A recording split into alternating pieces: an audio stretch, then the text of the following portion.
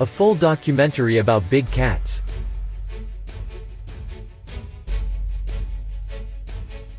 Where in the world? For most people, Africa is the most closely associated with big cats. It is home to three of the world's most admired species, the lion, leopard and cheetah. But this modern-day distribution masks a rather more complex historical situation. The places where big cats are found today are not necessarily where they originated from. Perhaps the only true African among these three is the lion, whose ancestors evolved here about 700,000 years ago. The leopard almost certainly first appeared in India, about 2 million years ago, and the origin of the cheetah are uncertain. What is known for sure is that all three species were once much more widespread. The leopard has retained the largest distribution and is still found throughout vast areas of southern Asia, the Middle East and Africa. But between 2 million and 10,000 years ago there were lions and cheetah in Europe, Asia and North America, as well as Africa. Today, lions are restricted almost entirely to AFC Rika, south of a once Asian distribution, as a tiny population of about 350 animals in the Gir forest of northwestern India. In Africa too, lions are mainly confined to game reserves and national parks. The total population is about 20,000.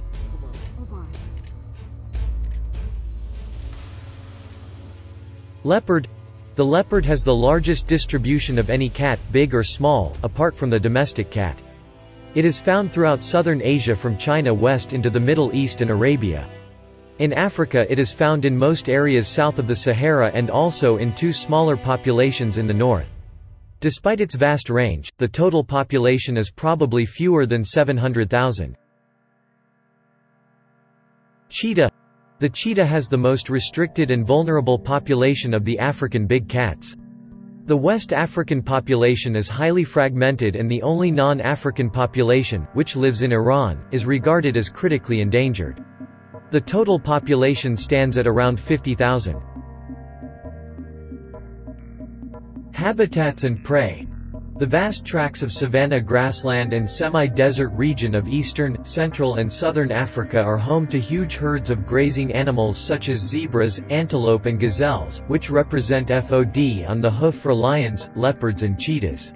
Life on the African plains is far from easy for the big cats that roam there. There is competition between them for prey, but each species has a distinct set of skills that allow it to turn certain situations to its advantage and overcome its rivals in the daily battle for survival and supremacy.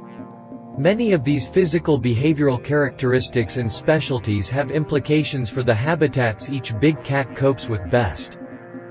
Despite the very different methods each of the African big cat uses to hunt, there are several prey species that will be tackled by all three. This include impalas, Thomson's gazelle and wildebeests. Lion will take much larger prey than the other two, and leopards take the widest variety, includes small animals, such as monkeys, rabbits and even beetles. Family tree. The cat family has a long history, but the details of the group's evolution are vague. Early cats were forest dwellers and lived in a habitat that rarely provides the conditions needed to make fossils.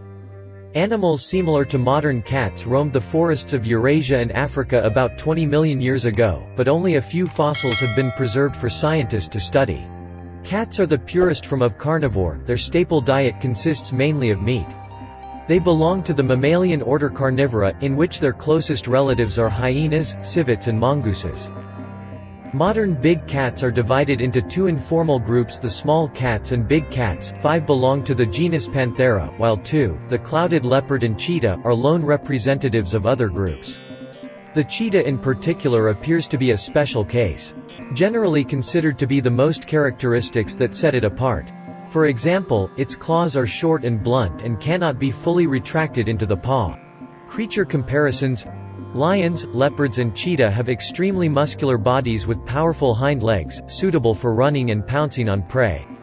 All three big cats have a broad face with a short snout, a combination that makes for an enormously powerful bite. They have forward-facing eyes, which give them the ability to judge distances to perfection when climbing or launching an attack. The tail long and, in most species, survive as a counterbalance when running or climbing. All big cats have excellent night vision. A reflective layer at the back of the eye helps make the most of all available light, and the pupils are capable of huge dilation, allowing the animal to hunt efficiently in the dark. The cat's canine teeth match the distance between the vertebrae are easily severed. Unlike the hooked claws of the lions and the leopards, those of cheetahs short and blunt and cannot be fully retracted into the paw. They are used mainly for gripping when the cheetah is running at full speed. Lion, going for the kill. Lions normally hunt and kill animals much larger than themselves, and they achieve this by working as a team. Usually it is the females that hunt. Male lions are able to catch and kill their own food, and those living outside of a pride are forced to do so to survive. Pride males, however, devote their efforts to defending the group territory. Hunting normally takes place at night, since darkness increases the element of surprise. Just as humans in a team work to their individual strengths, in most hunts, each of the female lions take a part has a well-rehearsed role. Experienced females select the prey and stalk it, while the younger, faster lionesses from an ambush towards which the intended victim will be driven. It may take several lions to bring the prey to the ground, but only one to actually kill it, with savage bite to the throat. Once the kill is made, the lions feed according to a strict hierarchy. The males arrive soon after the kill and eat first, followed by the females and their cubs. Leopard, going for the kill. Leopards are solitary predators, equally at ease hunting by night or day. Cheetah, going for the kill. While most cats are nocturnal predators, cheetahs hunt by day to avoid competition from other cats. Their staple diet of a wide range of animals, including hares, game birds, gazelles and antelopes. Equipped with binocular vision and great speed, the solitary cheetah stalks its prey up close, saving its incredible acceleration for final sprint. This lasts just 20 to 30 seconds, during which time the cheetah reaches speed of up to, and exceeding, 110 km per hour. Having caught the prey, the cheetah pushes it to the ground and takes a firm hold of its throat. Maintaining pressure long enough to suffocate the animal is only possible because the cheetah has very large nostrils, and it can breathe deeply enough to recover from its run with its mouth clamped shut. Cheetahs are often left exhausted by their sprint chases, and they to work harder for their food than most other big cats. Cheetahs have to eat quickly, as eating on the ground in daylight makes them vulnerable to other predators in search of an easy meal.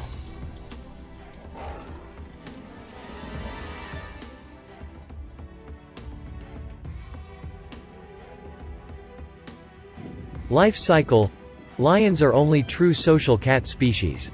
They live in groups called prides, consisting of several related females, their offspring and one or usually more males.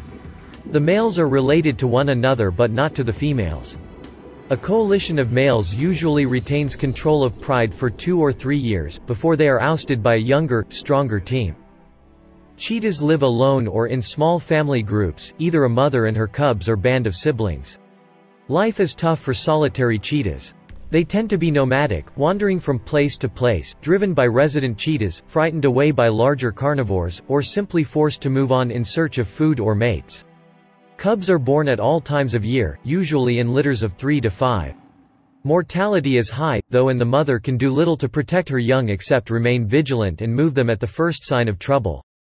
Baby cheetahs have a cape of long hair that stands up all along their backs and provides excellent camouflage in long grass. Leopards are the most solitary of the bog cats. Individuals live in large home ranges, the central part of which is guarded as a territory that no other leopard can enter. This area includes a number of safe havens, usually trees or rocky outcrops. Females normally rear young in litters of 2 or 3, and the cubs spend about 18 months with their mother, learning the skills they need to survive.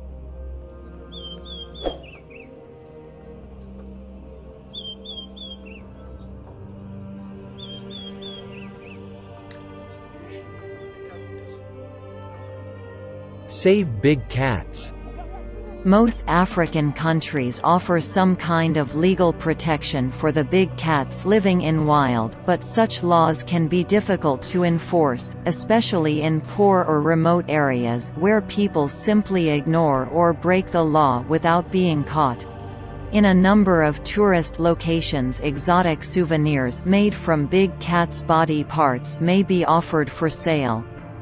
Use common sense when buying such products and help to protect African wildlife by reporting traders to local authorities.